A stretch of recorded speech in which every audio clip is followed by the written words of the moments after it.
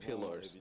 We have, of course, talked about the issue that is affecting us majorly, which is the security issues, and this is something we mentioned since last night. I even have to commend and thank President Cyril Ramaphosa for not only his presence but also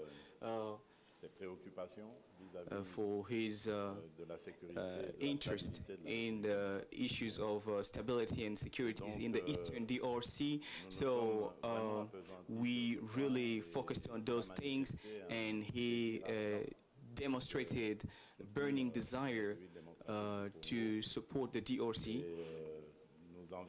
And we are even aiming at having bilateral agreements in addition to what is already existing at the level of SADC regarding solidarity between states when one is attacked.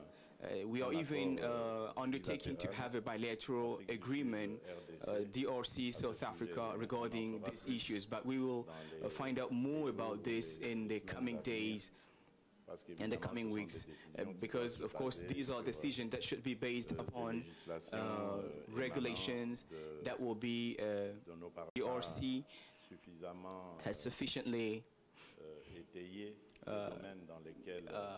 talked about sectors that we focused on, because here it is all about, the key thing is that we should create an nexus, Pretoria, Kinshasa, which will be will have outcomes, positive outcomes across the entire Southern African region, because those two big countries have assets, considerable assets. I will not come back to talk about assets of the two countries, and they have to be the triggers for development of the region, and they even have the capacity to do that.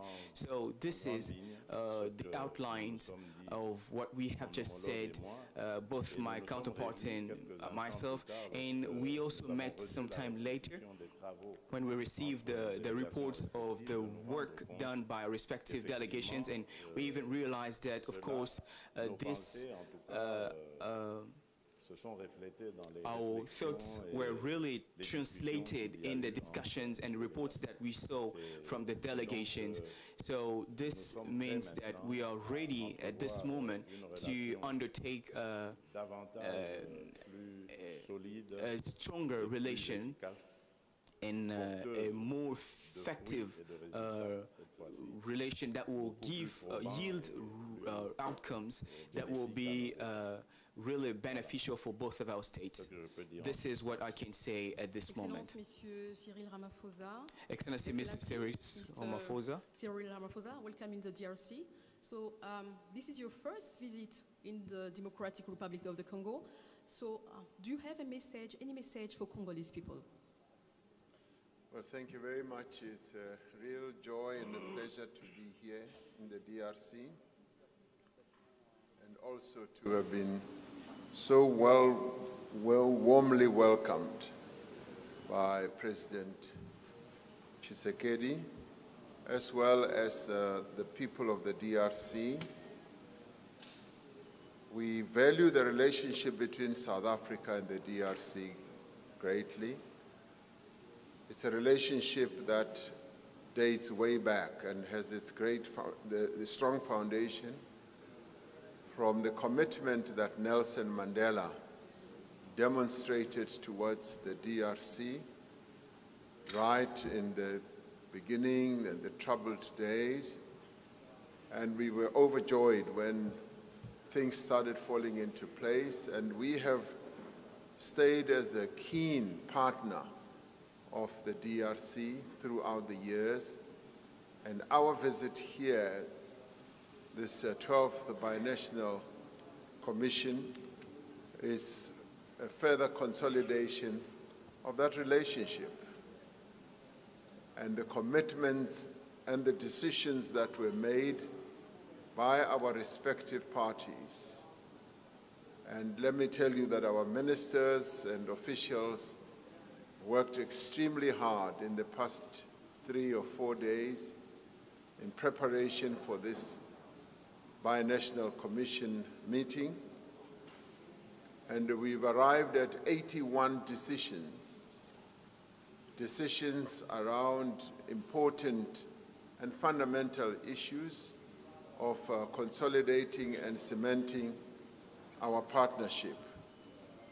That should tell everyone that this is indeed a very special partnership between the two countries. And I couldn't agree more with President Tshisekedi when he says it's a Pretoria-Kinshasa nexus that links the two countries together, and the agreements as well as the decisions that have been taken just help to cement that relationship and solidify it. As earlier said, we are willing, prepared, and always ready to support the DRC as we have done in the past and will continue doing so, even in its most challenging times, such as security, as well as its economic development. As President Tshisekedi says, on the issue of security, South Africa has been heavily invested and heavily present in the DRC on the eastern side, and we are also going to strengthen that relationship by having a bilateral agreement on security and defense. That is going to be finalized, and I'm really pleased that our ministers of defense have had really deep discussions around this. But the economy is another area of cooperation between the two countries. Our two countries have a lot of resources that are attracting everyone in the world. And we have said that through our ministers of minerals and energy, we should find a way in which our top-class people together to talk about what we should do with our minerals. The DRC has enormous endowments when it comes to minerals, particularly strategic and critical minerals. South Africa also has the same, and a number of other countries. And the idea that we should have a minerals commission which will assist all of us, particularly in SADC, to manage our minerals correctly so that they are not plundered by those from outside our region and continent, so that we establish policies so that we are able to attract investments together to beneficiate our minerals, so that we no longer see our minerals going out of our countries as stones and sand. We should see us exporting products made in our own countries out of the minerals that we produce. Trade is another important area of cooperation. Aviation is another important area, and agriculture is another important area. Transportation, the building of roads in our two countries. So this relationship is so rich, and we want to make it even more rich so that we get business people from both South Africa and the DRC dealing with each other. We will be going to a business forum, President Tshisekedi and I, after we leave here. And so the two countries have a lot that they can exploit and develop. Minister Pando spoke about the Grand Inga project. Now, this was signed in 2013, and it has just been lying dead. Through this BNC, we have now recommitted ourselves to reviving the Grand Inga project. I spoke about it in Europe a few days ago and called upon the world, particularly the financing institutions, to help fund this mega project. This we see as a continental project because the power that will be generated from the Grand Inga is going to supply energy and electricity to many countries around the DRC. South Africa certainly is going to benefit, and so will a number of other countries. So we stand in great support of the Grand Inga project, and we're very grateful that the DRC came up with the idea of this project, and we support the DRC. We're going to be joining the DRC as well to make this project come alive, because it has been sleeping and dead for quite a long time. So our presence here is a great success in that the relationship is now going to be turbocharged. It's going to be put at a much higher level, and we're going to be able to get things done. And the other important thing is that we want to go beyond talking and get into action and implementation. So our ministers are going to meet in what we call mid-term processes before President Tshisekedi comes to South Africa for the 13th binational. We will have a mid-term. The ministers will meet, review what we have all decided to do, and take activity forward. So I am personally very pleased to be here, and I want to thank our ministers, President Tshisekedi, on both sides. I know they've been working very hard, and they were not sleeping or resting on the banks of the Congo River. They were really working, and we thank them for that. Thank you, Mr. President. So thank you, Mr. President, for these opening remarks. We're going to take some questions from journalists. Yeah, on n'a pas fini. Alors, s'il vous plaît, mesdames et messieurs de la presse, de poser des questions qui n'ont pas été dites, on va dire, dans le communiqué final, parce que le communiqué final, on est d'accord, a été questions beyond the final communique. You should now come back with questions related to the final communique, which was very informative and clear. I will going to start with Mr. Chris Ochamongima, who is going to speak on behalf of SABC Africa.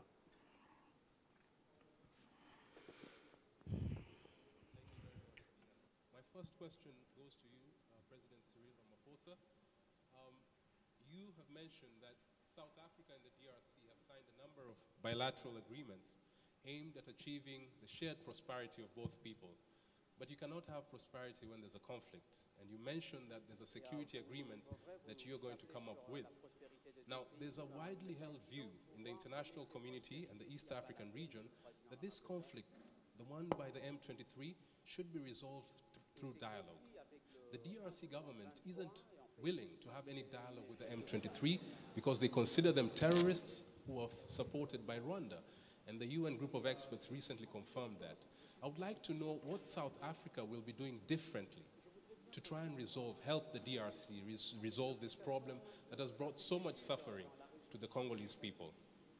My other question is, one question to President Tshisekedi? Okay, go ahead. Okay. Mr. President, I want to ask you the question because a few months ago you invited SADC troop to address war issues in the DRC. Now, your population expected to see those, but they did not see them. But when will they come, and what will be their mandate? Please explain in French so that I can really we can really capture your view on this. Thank you.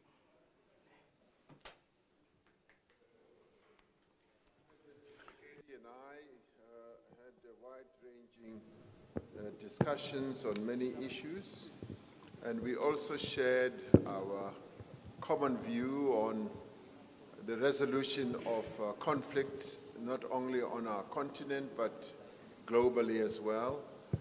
And we agreed that the best way that is tried and tested of resolving conflicts is through dialogue, through when people sit down and are able to find ways of negotiating.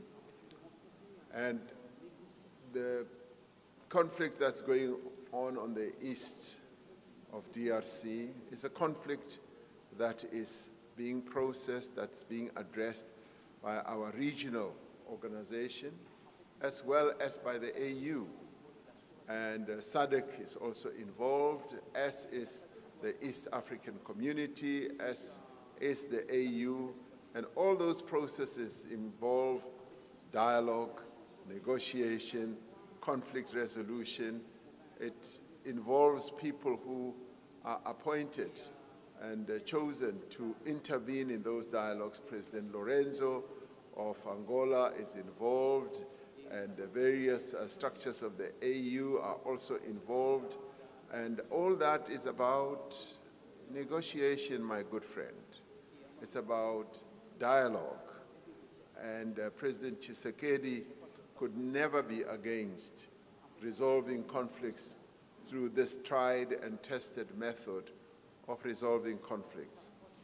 I was also able to share with President Tshisekedi the other initiative that African leaders from 7 countries have engaged upon to try and see how best the conflict that is thousands of kilometers away from our continent can also be resolved.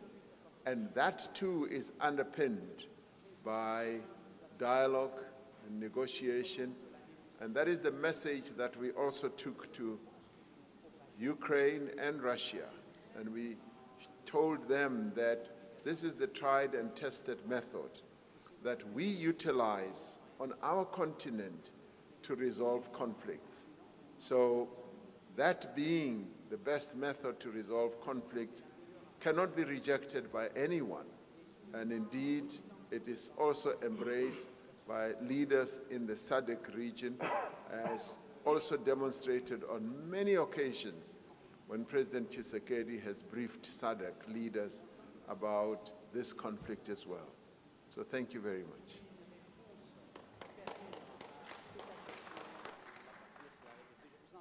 Oui, avant de répondre Before answering the question, please allow me to come back on what my colleague, my counterpart, President Cyril Ramaphosa just said, to also answer your question, the question that you asked. I would like to say this. This is first time for me to hear that we do not like to discuss with the Rwanda, engage with the Rwanda. I should remind that Rwanda has never recognized or has always told lies on the truth of his aggression against the DRC, has always presented the issue as a domestic issue, like a domestic issue for the Congo. And the M23 consider them as Congolese who revolted because of what is happening in their community. But everybody knows today that this is lies. And Rwanda is still not accepting that and pretending that they are not aggressing the DRC in spite of all the proven proofs, all the documents that are attesting and certifying their aggression. In such a particular situation, you're going to realize that it is very difficult to engage and discuss with the Rwanda because they do not accept their role.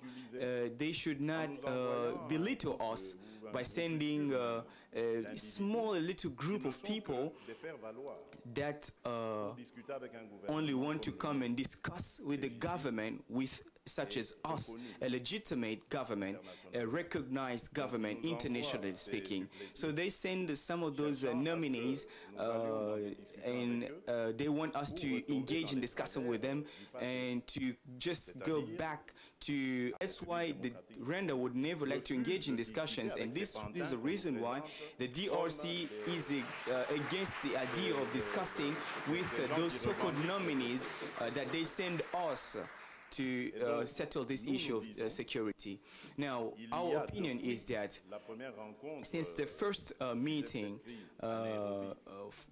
aiming at discussing this crisis in Nairobi, and for the bilateral organization that the AU commended, there is a plan that there is a plan that we all have to validate, and that was incorporating ceasefire, withdrawal, and finally and the incorporation in the disarmament, demobilization, and reinsertion program. So this is what we're asking, and this is what we're expecting. And now to move on to your second question,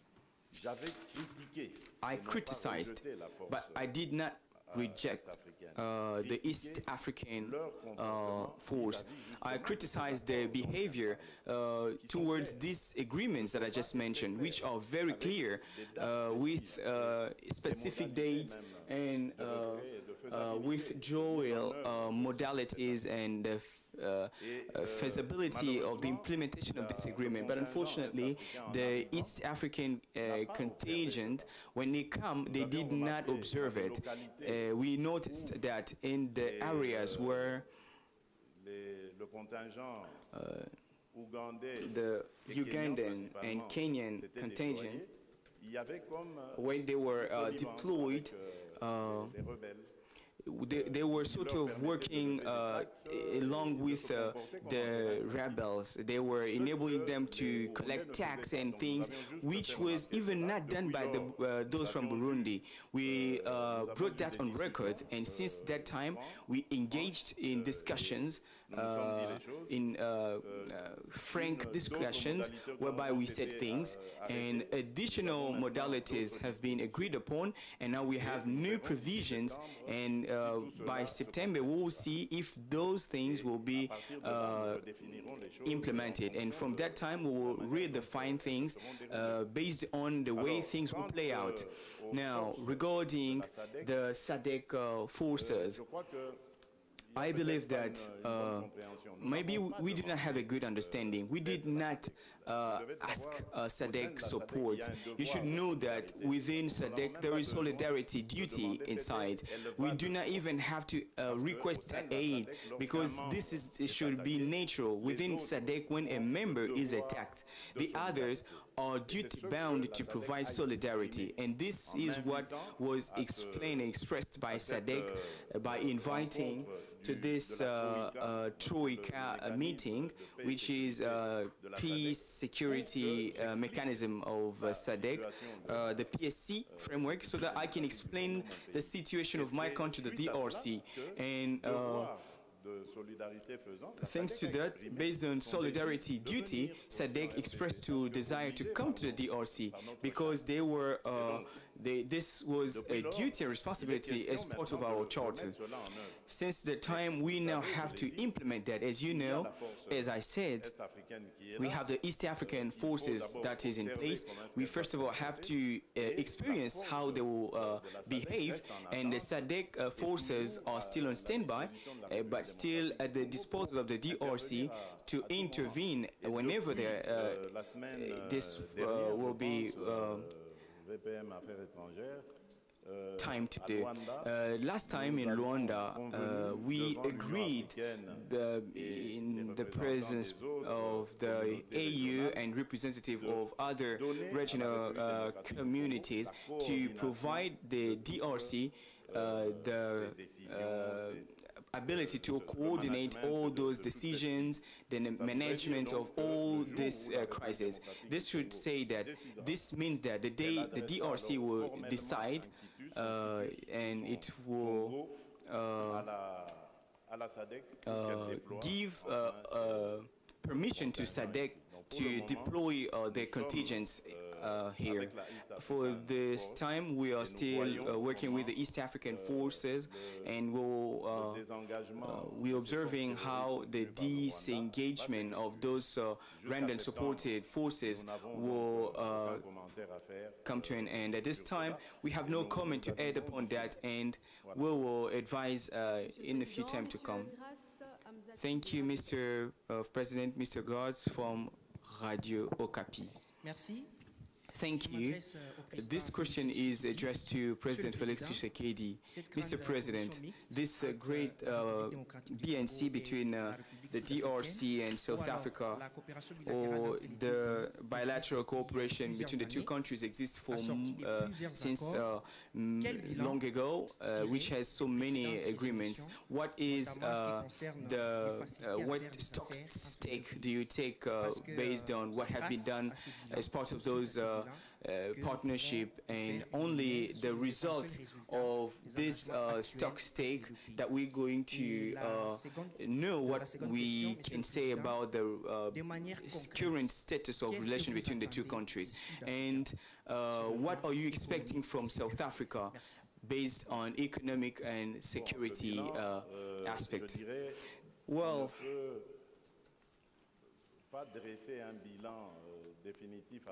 for reports, we cannot give a final or definitive reports at this time, as the relations are still continued. All I can say is that until now, what has happened was good and fair, but we can do better. And this is what we are currently doing now. We always when you talk about international relations, it is always possible to make things better. And this is that thanks to the meetings between our senior officials, we insisted on the fact that we're going to follow up and proceed with the implementation thereof, because those resolutions have always been taken and several times, and today we will try our level best so that this can come true. Majority of economic exchange that Africa does is always outside of the continent. The exchange rates in intra-Africa is about 16%, if I think, and this is very insignificant, while Africa has more about Pretoria, Kinshasa Act, which means between the access, it means between those two countries, it is all about two potentially rich countries, and which have a good demography, and that can use their influence to boost the entire Southern African zone and take it forward in terms of development.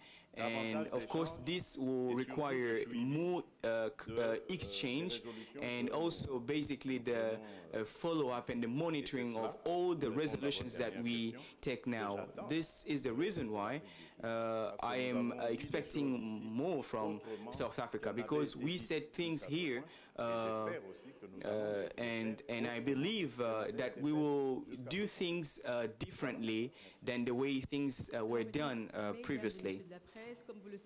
Ladies and gentlemen from the press, we have a huge program for the both head of states, and as I just said, the final communique that we're going to avail for you incorporates all the answers to your answers to questions. We're going to have only two more questions.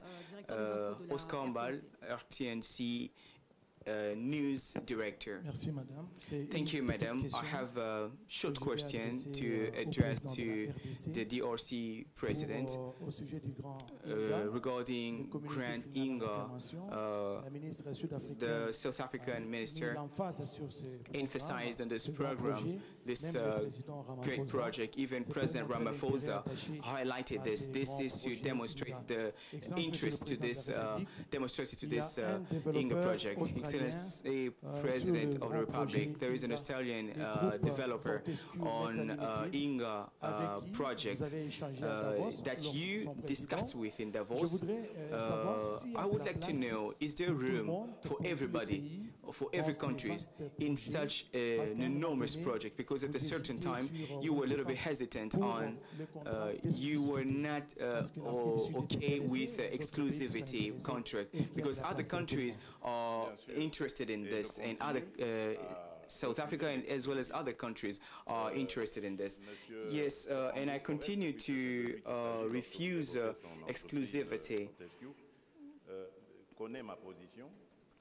The person you mentioned knows my position, because since the first time I discussed with him, I told him that I would like this INGA project to be an international project. It should be multi-stakeholder project. It should be open and accessible for many various partnerships. But basically, Africa and INGA project, he mentioned saying that our project is open to any partnerships. But it figures that I think, I happen to have the impression that at the level of the developer, as you just said, the Fortescue firm did not meet the conditions that we were expecting for him. But as the project was not an exclusive project, it was not dedicated to only one partnership, Fortescue, so we felt free to engage with other potential partners, and today I can say that South Africa expressed not only its interest, but also its commitment. I also, a few weeks ago, had discussions with World Bank representatives, and I can tell you that on that side, the World Bank is also interested in coming back to this project, because they were put aside for reasons that I ignore. This happened before I took the office as the president of the DRC, so I cannot say more about it. But now they have expressed their interest to rejoin this project. So the project is therefore ready to move forward, and I might conclude saying that we have the demonstrated interest by the Republic of China, because during my discussion with Mr. Xi Jinping, he also mentioned that. But I also believe that all of them need some sort of architecture.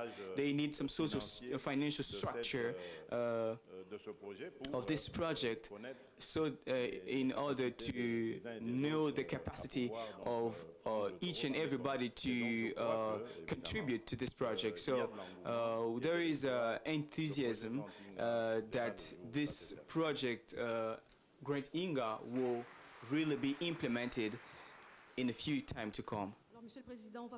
Mr. Chair, we're going to take a last question addressed to you. There is a couple of questions addressed here. That's addressed to President Ramaphosa. He is the visitor. You should not address all the questions to me. That's the reason why I wanted to do things this way. He is our host. He is our guest of honor. We should really care for him.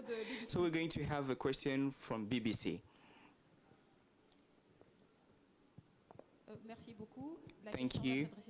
The question will be addressed to both presidents. It's regarding visa. The Vice Deputy Prime Minister, Minister of Foreign Affairs, just talked about exemptions regarding visa granting. He named some categories of people, but we know here in DRC, to receive a visa for South Africa, it is really difficult, and people are complaining. Can we expect that thanks to this improvement of South Africa-DRC relation can make things easy to grant visa to go to South Africa from the DRC? That's my question. Thank you very much. Yes, the issue of visas did come up under the broad topic of immigration. And as you correctly say, the relationship between DRC and South Africa is not only improving, it is at a very high level, because we work very well together on a number of issues, ranging from security and going to be improving trade and investment, as well as visas. And we have both recognized that it is important to allow the movement of people as well as goods between the two countries. And to that end, we are going to be focusing a great deal of attention to the visa regime between the two countries. You all know, I mean, people do get diplomatic visas, they do get business visas, and we now need to be looking more closely at how we can enhance the whole process of granting visas for people from the DRC to come to South Africa. We do go through a process, not only with the DRC, but with many other countries. And that process is underway, and we are going to be addressing this matter. What I can tell you is that this matter was raised very, very prominently in our discussions, and we are going to continue in various ways to look at how we can make it practical. The willingness, the intention, and the objective of making sure that there's free movement of people between our two countries is there. We just need to look at the modalities and the practical side of it. So I just want to leave a hopeful message to people in the DRC that on South Africa's side, yes, it's not that we are not willing to open up, we just need to look at the various modalities and the various processes. So when we next our mid-year term review, as well as our next BNC, we will have made a great deal of progress in that regard. Thank you. So you don't like to applaud that?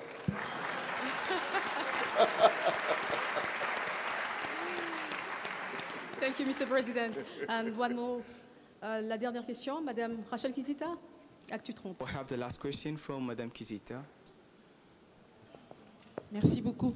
Thank you so much. To go through the election process, we have always supported all democratic processes in the DRC and calling for stability of the elections and their success.